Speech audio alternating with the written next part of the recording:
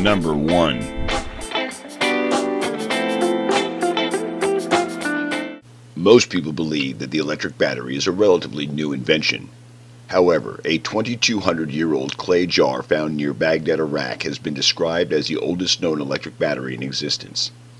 The clay jar and others like it are part of the holdings of the National Museum of Iraq and have been attributed to the Parthian Empire. Fill the jar with an acidic liquid, such as vinegar or fermented grape juice, and you have a battery capable of generating a small current. The acidic liquid permits a flow of electrons from the copper tube to the iron rod when the two metal terminals are connected. 1,800 years later, the battery was invented again by the Italian physicist Alessandro Volta. American scientist and inventor Benjamin Franklin first used the term battery.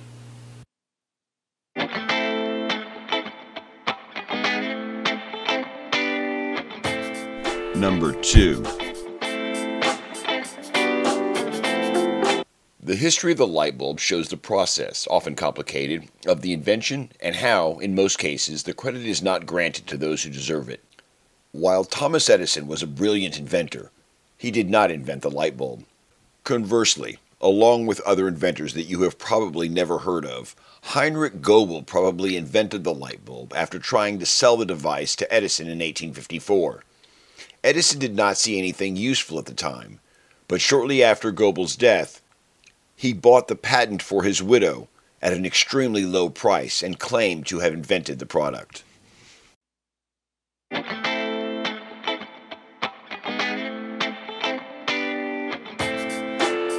Number 3.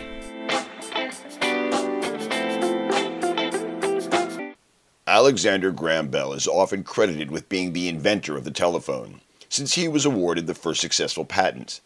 However, there were many other inventors, such as Elisha Gray and Antonio Meucci, who also developed a talking telegraph. Attributing the true inventor or inventors to a specific invention can be tricky business. Often credit goes to the inventor of the most practical or best working invention rather than to the original inventor or inventors. This happens to be the case with the invention of the telephone. There was a lot of controversy and intrigue surrounding the invention of the telephone. There have been court cases, books, and articles generated about the subject.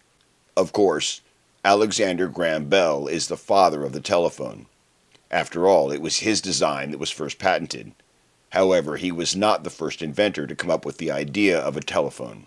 Antonio Meucci, an Italian immigrant, began developing the design of a talking telegraph or telephone in 1849. In 1871, he filed a caveat, an announcement of an invention, for his design of a talking telegraph. Due to hardships, Meucci could not renew his caveat. His role in the invention of the telephone was overlooked until the United States House of Representatives passed a resolution on June 11, 2002, honoring Meucci's contributions and work. In the late 1800s, a race to create the first successful phone was underway, and the two main contenders in this race were Elisha Gray and Alexander Graham Bell. If you have never heard of Gray, it is probably because you were taught in school that Bell was the genius who invented the device that could transmit intelligible sounds from one place to another. As it happens, on February 14, 1876, both men filed their patents, though it was actually discovered that Bell had bribed the patent office to discover what Gray's invention really looked like. Because of this deception, it is often claimed that Elisha Gray is the main inventor of the telephone, although he never obtained the credit he deserves.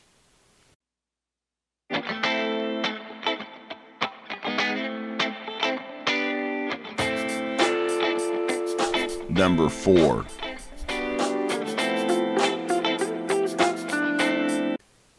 Broadcasting mogul David Sarnoff, the head of RCA in 1928, asked inventor Edwin Armstrong to find a way to eliminate the noise in AM radio. Armstrong started working a way to modulate frequency rather than amplitude on a carrier wave. Armstrong filed for patents on his frequency modulation FM system in 1933. RCA had the right of first refusal on his patents by this time, but they were unimpressed with the system because it was complex and was not compatible with existing equipment. Armstrong set up his own broadcasting company to broadcast using the FM system. Armstrong went to smaller radio companies like Zenith and General Electric.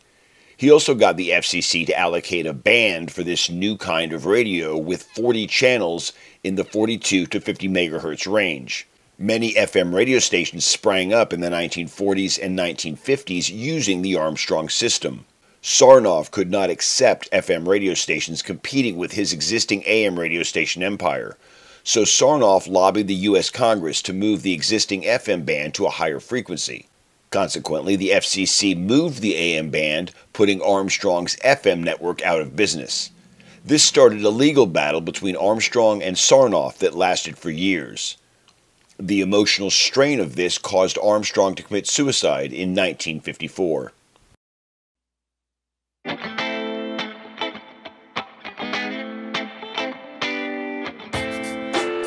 Number 5.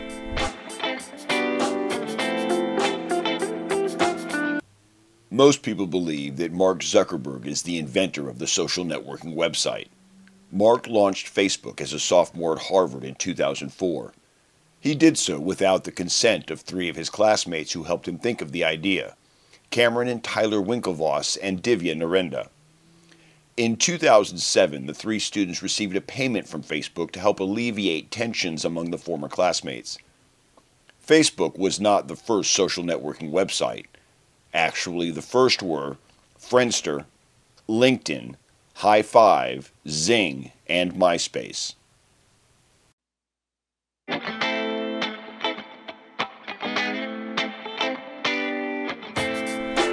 Number 6.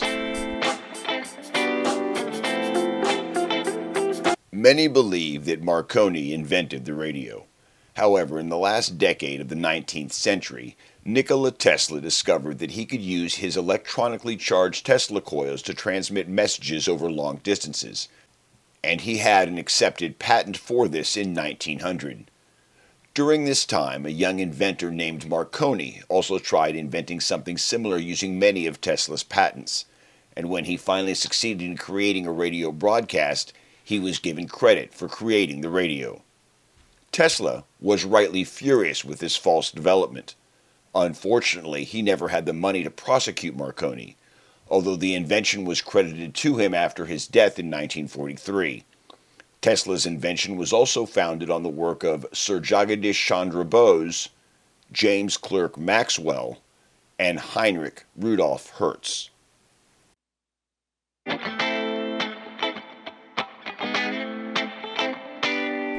Number 7. The majority of people believe that Steve Jobs and Steve Wozniak invented the mouse icon graphical user interface known as a GUI, which is a form of user interface that allows users to interact with electronic devices through graphical icons. This was basically the beginning of the modern personal computer.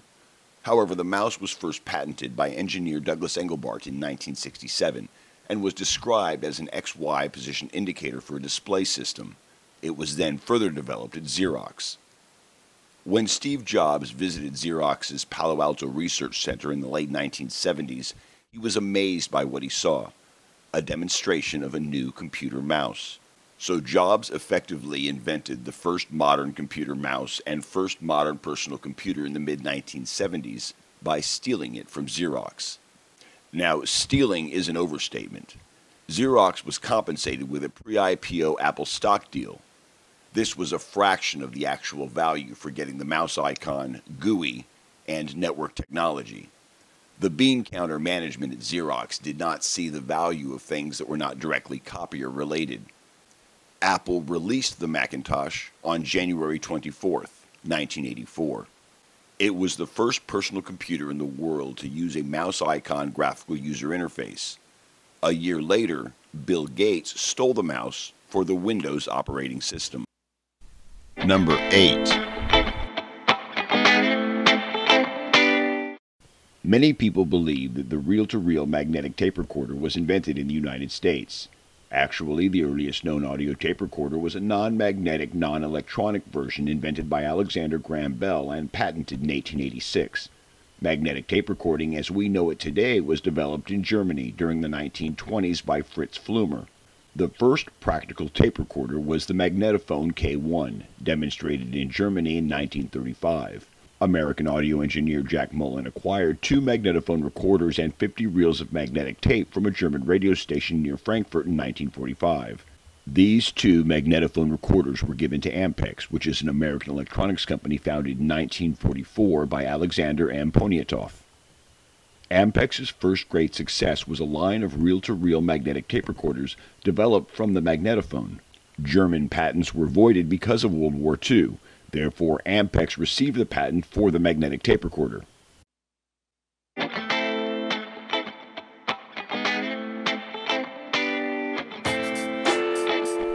Number 9. In September of 1927, Philo Farnsworth built the first image dissector camera tube and successfully used this device to transmit the world's first electronic television signal. It was a single thin line scratched into a smoked glass slide. From that point, progress was rapid. A demonstration for the press was held in 1928, and in 1929, the first image of a human face was transmitted. The face was that of Farnsworth's wife. Broadcasting mogul David Sarnoff, head of RCA in 1930, was determined to be the patent holder for all electronic television. Sarnoff saw that television was going to be big, and could not afford to have RCA miss out. Sarnoff hired Vladimir Zworykin, a Russian scientist, to figure out how the image dissector worked. Zworykin had been working on what was called the iconoscope for over a decade. It was a device like Farnsworth's image dissector, except Zworykin could never get the iconoscope to work. When Zworykin saw the image dissector, he then knew how to get the iconoscope to work. RCA sued Farnsworth, claiming that Zworykin's 1923 patent had priority, even though he had never made a working version of his iconoscope. RCA won the first round, as well as a subsequent appeal. Farnsworth never received any royalties from RCA.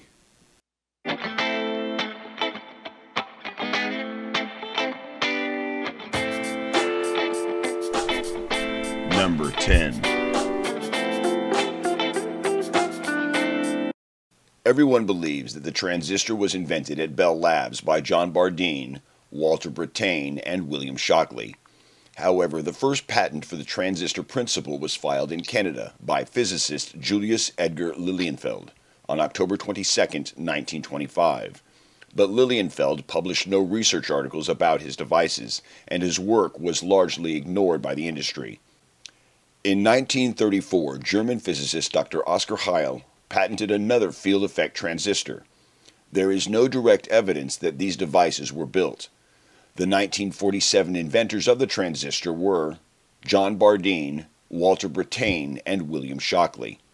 Bardeen, with a PhD in mathematics and physics from Princeton University, was a specialist in the electron conducting properties of semiconductors.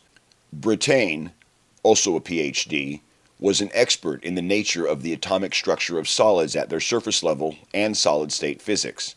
Shockley, a PhD, was the director of transistor research for Bell Labs.